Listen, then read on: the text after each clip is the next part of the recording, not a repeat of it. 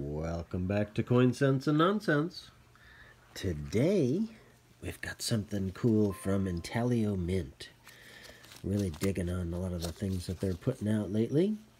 And just got this one. This is awesome. This is a Japanese pufferfish. They have a Silver Sea Creatures series listed. Unfortunately, this is the only one so far in the series, but this is really unique, I think.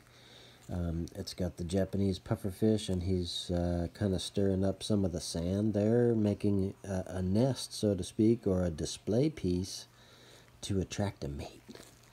And that's kelp in the background, I guess, or seaweed. So the detail on this is awesome. So this is a 2-ounce chunk from Intaglio Mint. The quality is super, super good. And the reverse is really cool.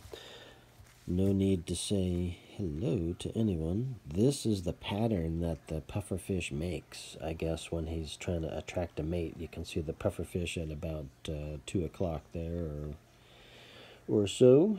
And yeah, I guess that's like an intricate design that he makes to attract the female mate. So pretty cool. So being all into nautical things, I had to grab this once I saw it. I'm really digging on Intaglio Mint, and hopefully there's going to be more in the Silver Sea Creatures series. Oh, that's a lot of alliteration there. So yeah, maybe we'll throw this on the scope and check it out there. It looks like we need to go in for a little closer inspection. Alright, a little Puff Daddy here. What's going on? So, yeah, the detail is so cool here. So, it's just sweeping up or kicking up the sand.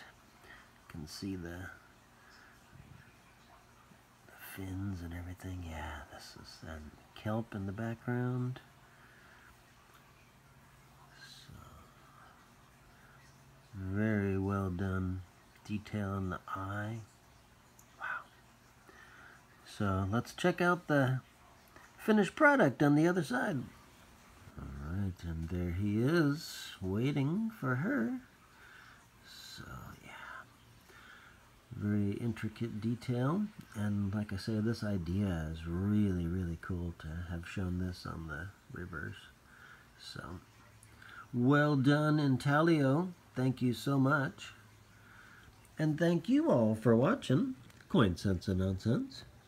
And until next time, bye-bye.